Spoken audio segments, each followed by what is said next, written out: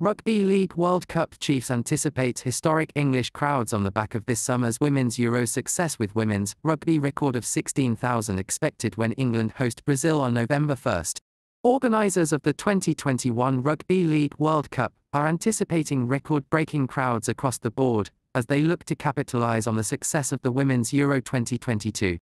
Tournament chief executive John Dutton told a media briefing that he expects sellouts for the men's opening fixture between England and Samoa in Newcastle on October 15th, both semi-finals, and the finals day at Old Trafford on November 19th. Officials also expect to break the attendance record for women's rugby in either code when England host Brazil in the opening game at Headingley, and a crowd of over 5,000 is guaranteed for England's opening wheelchair clash with Australia at the Copper Box in London. The current women's record of 15,862 was set for England's Rugby Union Six Nations clash with Ireland in Leicester earlier this year, and Tournament Revenue Director Nick Hogan said, "It's our intention to go higher than that at Headingley." Dutton says that would provide a seminal moment for Rugby League and produce an unexpected dividend from the postponement of the World Cup from 2021 due to the pandemic. "I attended the opening game of Euro 2022 at Old Trafford and felt the palpable excitement to be part of something special," he said. "It's a real great precursor to what we have ahead, and obviously the Commonwealth Games are about to start in the next few days. From actually being at the Games, it just feels like a festival, a celebration. I think all of this is incredibly positive.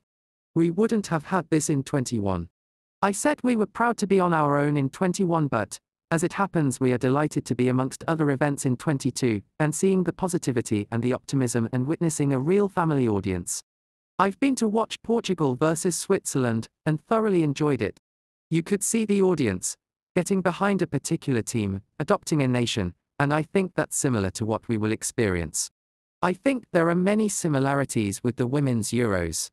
Dutton revealed that organisers refunded 19% of ticket sales following the postponement last August, but 48% of fans indicated they plan to repurchase.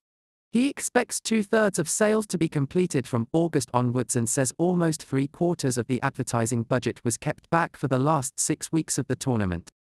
Dutton also revealed that 15 commercial deals have been completed so far, a massive overachievement that will help offset the cost of the delay, and there is likely to be another cash boost when organisers finalise a deal for the overseas television rights.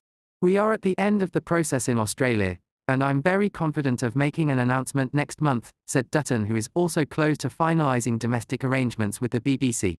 "We are very confident there will be more games on BBC One and BBC Two than the FIFA World Cup, somewhere between 35 and 40 matches, and every second of every minute live across the BBC's other channels, which I think is a very significant moment for the sport," he said.